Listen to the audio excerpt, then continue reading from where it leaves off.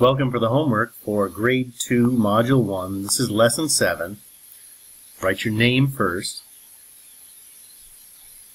And we're going to practice some more take from 10. It was probably the hardest thing to do in first grade.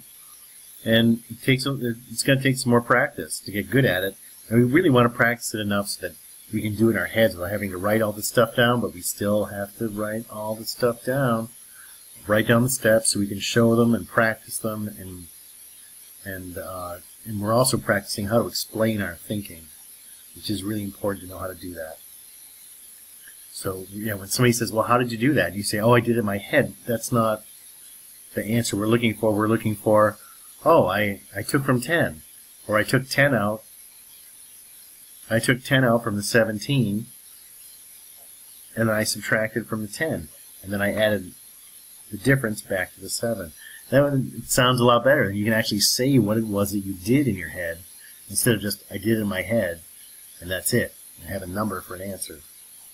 Alright, so 14. We're taking out 10s. This is the first step in take from 10 is taking 10 out. So we're just practicing that part of it right now. And that's 10 and 8. 13 is 10-3, right? Just think of the say 10 way. 16 is 10-6. 19 is 10-9.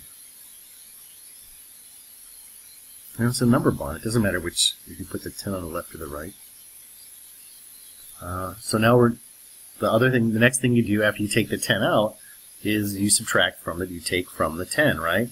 So this is where your skills of and all your practice of parts to 10 really comes in handy, because if you know your parts to 10, you see the 2 and you think 8, just like that. You're not counting up to like 3, 4, 5, 6, 7, 8, 9, 10. Oh, that's 8 more numbers, so it's 8. You should just know it. Really, all the partners to 10, you should just know them. And practice them. If you don't know them yet, that's okay. Just practice them some more with some flashcards or something, and you'll get good at them. But if you don't practice them, you won't get better. And really, it's really helpful. You're going to need these. As the numbers get bigger and bigger, you're going to need these strategies. And it's all about taking 10 apart. So here we got 7, and we need 3 is the other part. 6, we need 4. It should be just like that. 5 and 5 is usually the first one that most people really know. And then the next one, I'll go over here, 9 and 1 is usually the second easiest. Then we have 8 and 2. And now we're going to put it all together and try to solve some problems with this. And we have 14 minus 9. They've started us already with an example, so they split it for us. They took from 10 and had 1 left, and now we're adding the parts back together again. The difference and the part that we had here. What's left of the 10 is the 1, and then we're adding the remnant there, that 4, that's 5 together, so the whole thing is 5. Now the way you do it in your head, it looks like this. You look at the 15 minus 8, and you think, well, 2 is that other part of 10, and you add the 2 to the 5, 7. This is the way you show it, which you have to do for your homework. 10 and 5, and then 10 minus 8, taking from the 10, right? It's 2, add the 2 to the 5, and that's 7. 13 minus 7, that's 10 and 3. 10 minus 7 is 3, and we've got a double here. 6. And 12 is 10 and 2. We're going to have another double. You might see it already. 10 minus 8 equals 2, and this 2 plus that 2 equals 4. That's 4. And now we have some word problems we're going to work on. We're going to R, D, W these. R for read. Now, the thing about reading these problems is I know some people don't. I know some second graders don't read the problems, They just look for two numbers, 14 and 8, and then you just add or subtract them. Whatever you think it is you're supposed to do. You don't read the words. Well, don't do that. That's just guessing. You have to read the words to know what you're supposed to do with the numbers. And in this case, sometimes it doesn't work because there's only one number. You have to read this to find out that that's a number.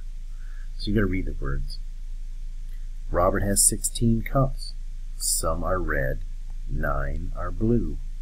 How many cups are red? Okay, now we're going to draw a picture. This is a graphic organizer for our information. Helps us figure out what we know, what we don't know, and what we're supposed to do. We know all of the cups. There's 16 of them. We know some are red and some are blue. We know how many are blue. So some are red and some are blue. All of them, we know there's 16. We don't know how many red ones there are, but we know that there are 9 blue ones. And so now this looks almost like a number bond, right? We're going to figure out 16 minus 9. 10, 6. 10 minus 9 is 1, and 1 plus 6 equals 7. 7 cups are red.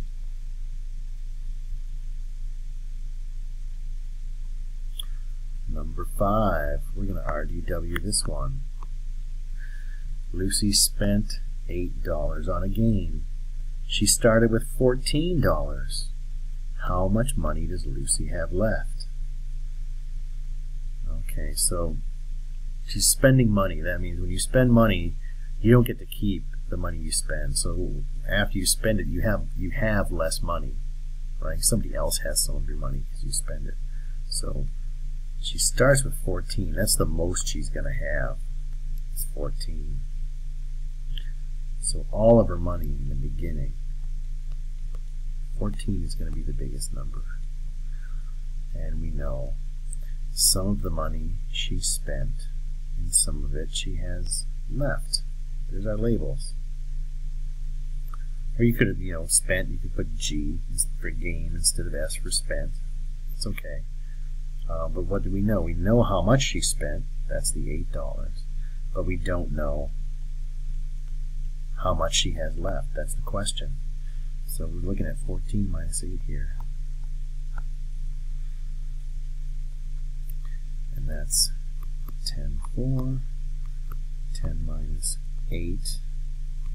Right, don't subtract the 4, subtract the 8. 10 minus 8 is 2. 2 plus 4 is 6. So we know Lucy, right, here's her name, right up here, twice, so you know how to spell it. Lucy, and we want to know how much she has left, right? Has $6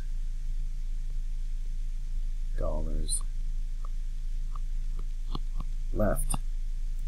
And we can put a 6 right here too. Let's finish that number sentence.